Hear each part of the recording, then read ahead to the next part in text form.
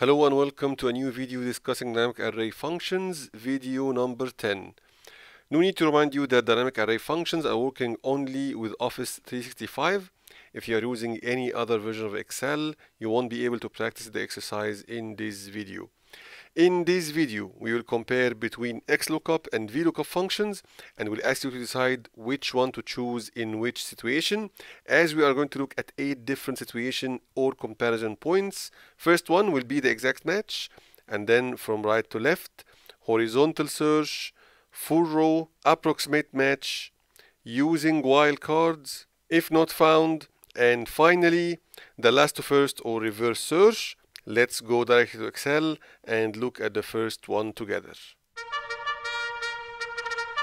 On the left hand side, you'll see a table containing information about the staff. You can see the staff ID and some other information. And on the right hand side, I have 3 IDs. I need to retrieve the last name for these 3 IDs. First time using the VLOOKUP and second time using the XLOOKUP. Let's start with the VLOOKUP. Equal VL VLOOKUP is your first choice. Tab, then let's follow the screen tip. First requirement or first argument is the lookup value. Let me choose K4 containing the first staff ID, and then comma to move to the second argument, table array. Where is the table that we need to search in? For sure will be a partial table of this big one, because I need only the last name, so I need to search the IDs and retrieve the last name. So I'm going to select the 2 columns containing this 2 pieces of info, and then I'm going to hit F4, and this because I'm going to copy the formula down. I need to have the reference as absolute reference to look the reference while copying the formula down, and then comma for the next argument, which is the column index. I have only 2 columns, so I'm going to select 2. This is representing the second column, the column containing the info that I want to retrieve. And finally, if you want to do the match with approximate match or exact match, in our case exact match, so I'm going to select false, and the default for this function is the approximate match. So if you omit the last argument, it will by default go to the approximate match, which is something that we don't need to do.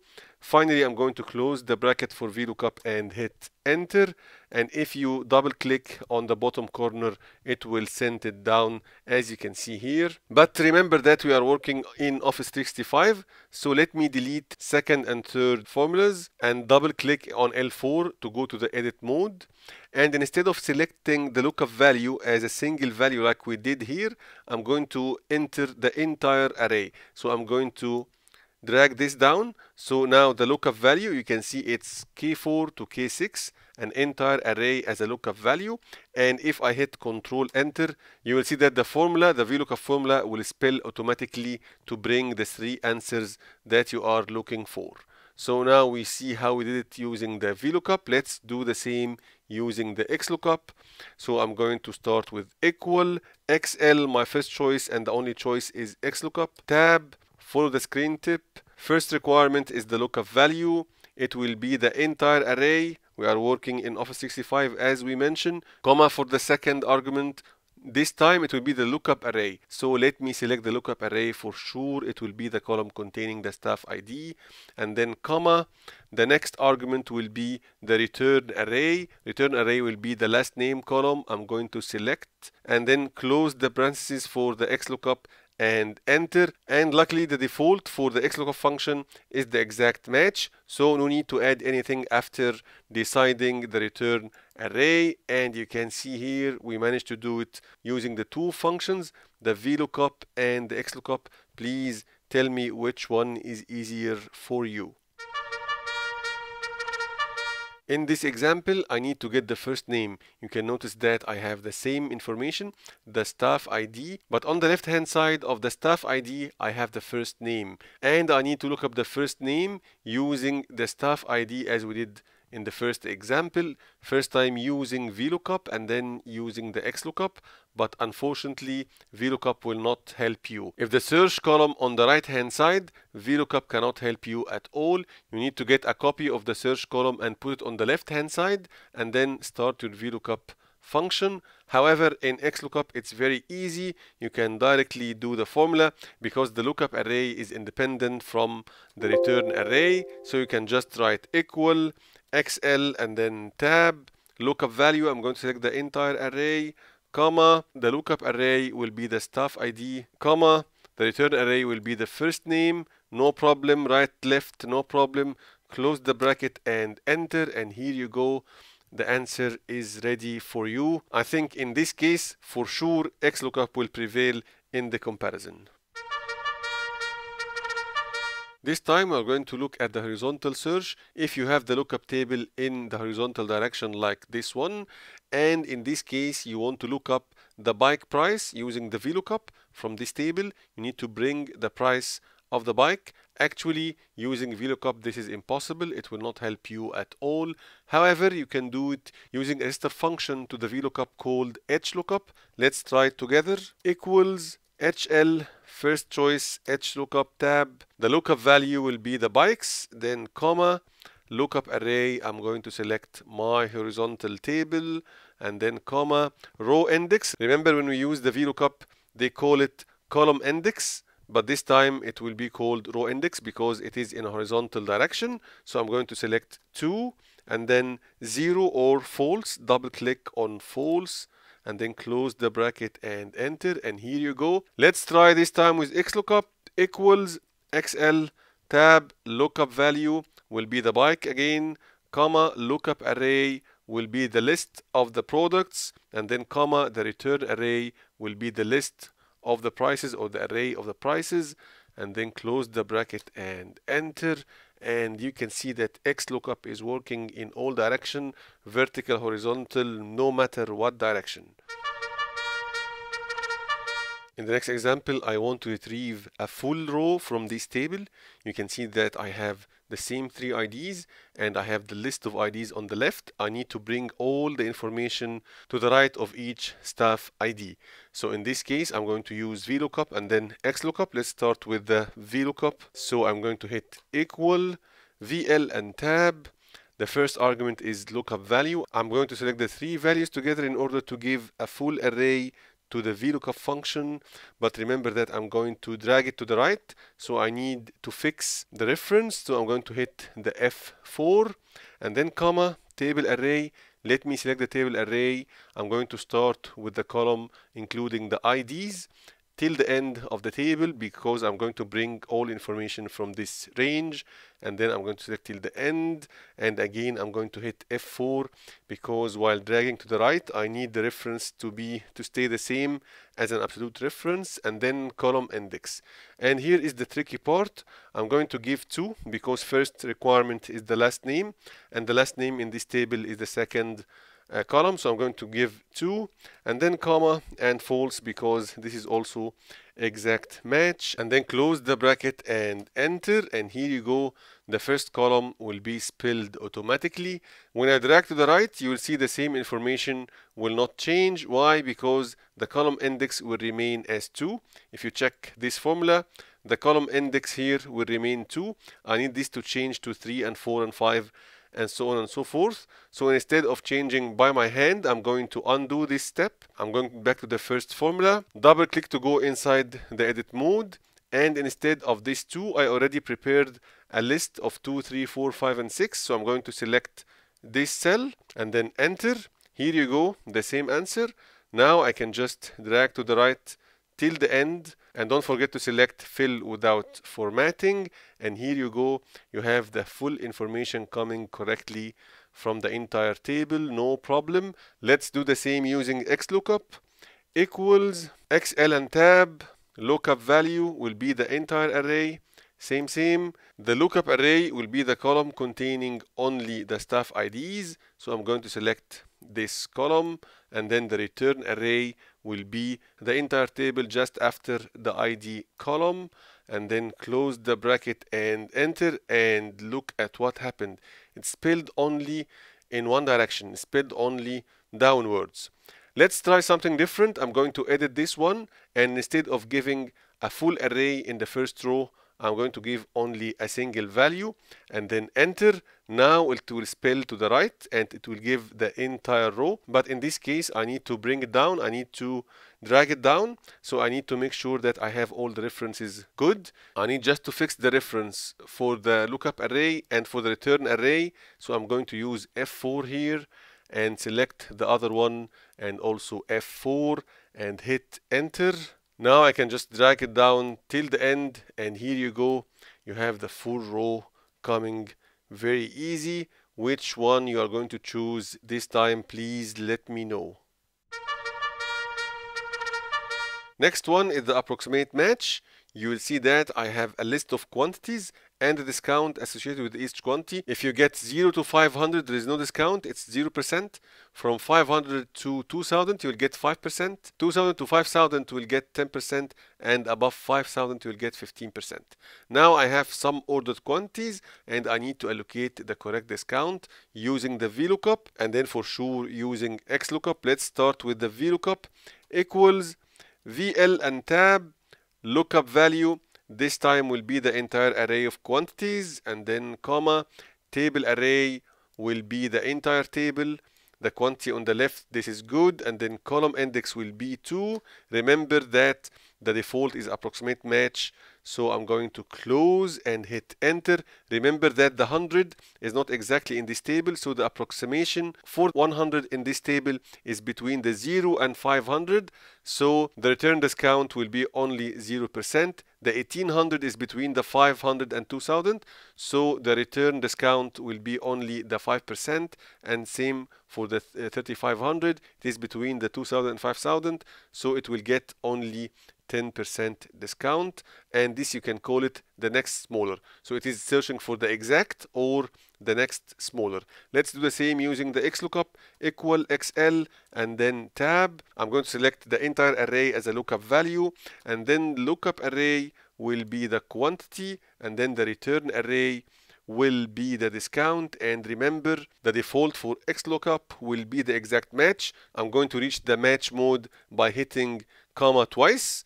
Now I need to select the match mode. This time it will be -1, close the bracket and hit enter, and here you go, the same answer exactly. But what if I need to bring the next larger, meaning that for the 100 I need to give the discount 5%. For the 1800 I need to get a discount for the 2000 10%. For the 3500 I need to bring discount 15%. So I can do this using the Xlookup, but unfortunately VLOOKUP will not help you at all. Let's try to do it using the Xlookup. I'm going to cheat. I'm going to just copy the same formula, Control C, inside the edit mode, Control V.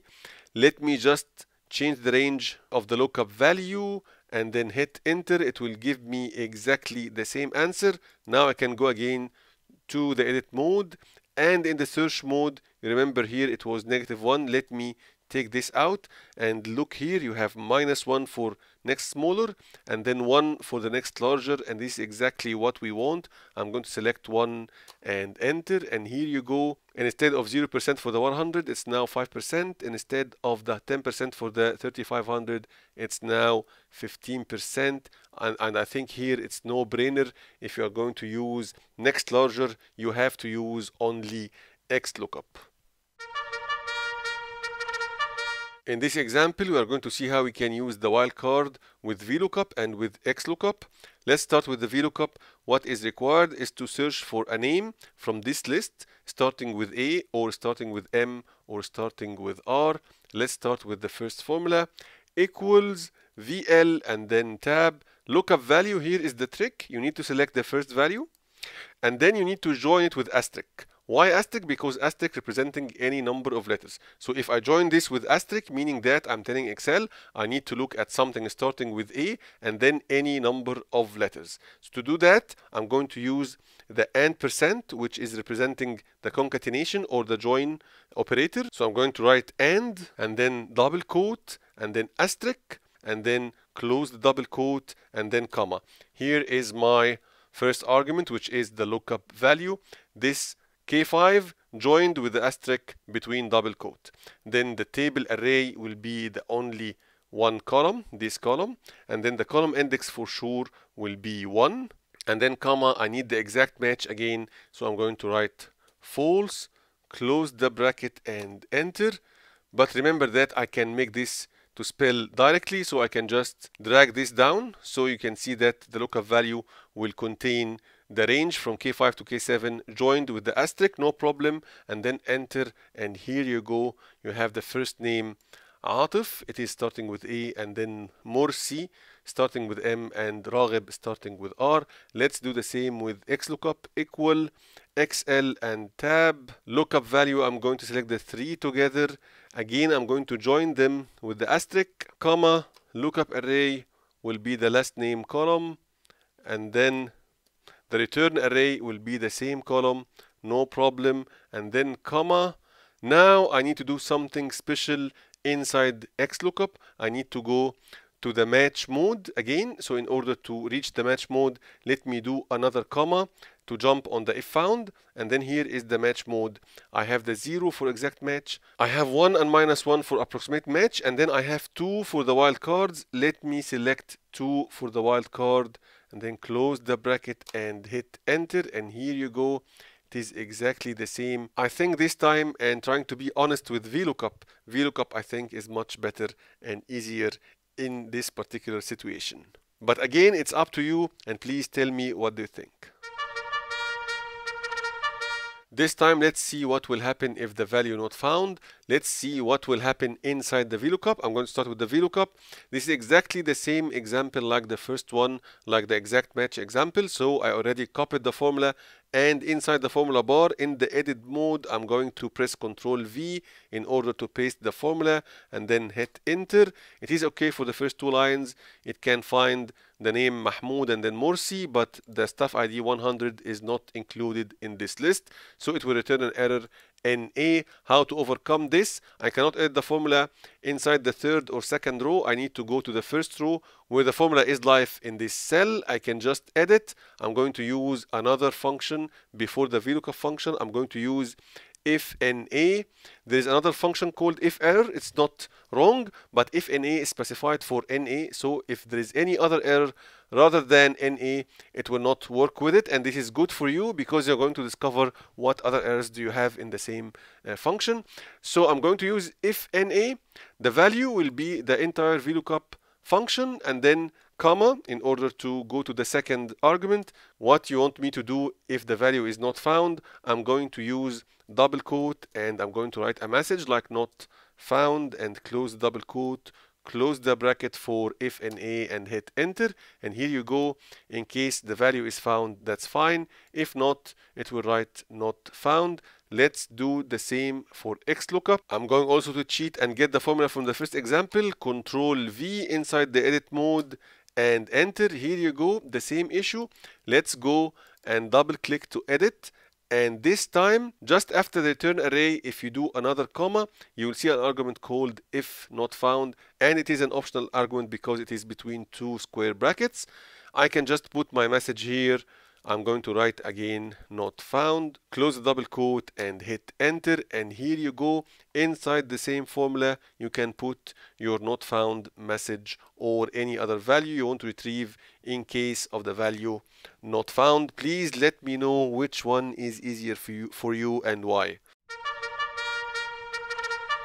Last one, we are going to see if we can do a search from last to first, and let's go back to the same example as the wildcard. You remember that we managed to bring the name Atif from this list. If you check the list, you will see that I have two names starting with the letter A, Atif and Ahmed, and because the VLOOKUP starting from the beginning and stops once it finds what you are looking for, so it brings only one name, which is Ahmed, and then for M there is Morsi, Mahmoud, Morsi again, Mohsin, and Muhammad. It brings the first Morsi because it's the first value found, and then Raghib, all with R is Raghib. Actually, this is a coincidence, but it's fine. So it brings the first Raghib from the list. And the same for Xlookup. What if you want to reverse the order? I want for A to bring the last name, which is Ahmed, and for Morsi to bring Muhammad, and for Raghib it will not make any difference. But what if I want to reverse the order of the search? So actually, let's see what we can do for this. Unfortunately, VLOOKUP will not help you at all. Let me try using the Xlookup. Actually, I have the entire formula. I'm going to copy it from here and paste it here, and we can just change the array for the lookup value and then hit enter. It will give me the exact answer. Again, let me double click to edit, and let's go inside the formula bar. We have here the final argument that we used, which was the match mode. If you do another comma, you will have another argument, which is the search mode. The default is from first to last, but we need to change to -1, which represent search last to first. Double click and then hit enter, and let's check. Now for A, it brings Ahmed, the last name, and for M, it brings Muhammad, the last name as well, and R, it will not make any difference. So you can do it using Xlookup, but unfortunately Vlookup will not help you. This is a straightforward answer for this situation. You have to use the Xlookup. That was all for today. Please let me know which one do you prefer, Xlookup or Vlookup. Like the video if you like it, and leave me a comment and subscribe to the channel. And also you will see some links. Please use it to have an idea about some important videos and some other series that we produced inside this channel. Thank you very much for your time, and see you in next video, and bye.